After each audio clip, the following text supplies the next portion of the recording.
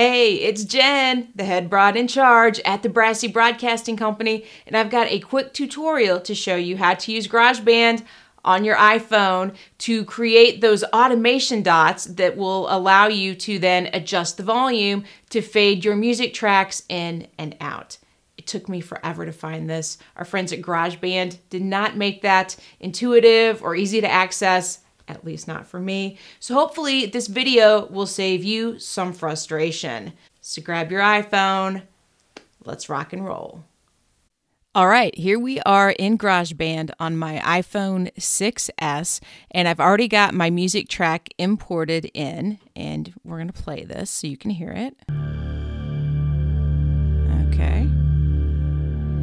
And what I wanna do is I want to fade that music down at the beginning so that I can add voiceover in later. And the way that we do that is we're going to click on the track header, which is this little microphone here, to bring up the automation screen.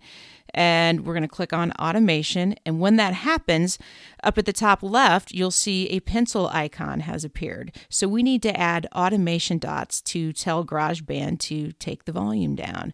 So to do that, you're going to press on the pencil icon and then add or delete events. So I'm going to add a couple of dots toward the beginning of the track. Okay, now you can see I've got the white dot, and then way over here I've got the yellow dot. I am going to then take this white dot and drag it down, and then you will hear the volume fade.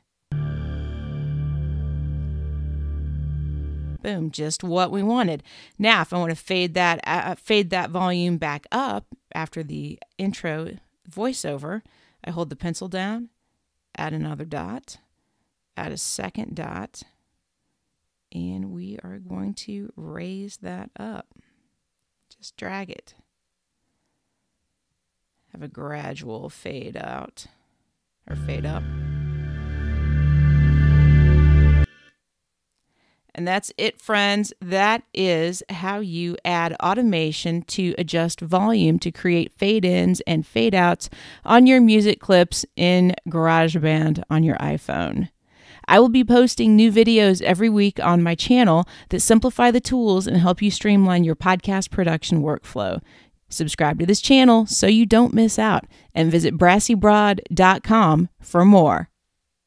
Now get out in the world and do some good.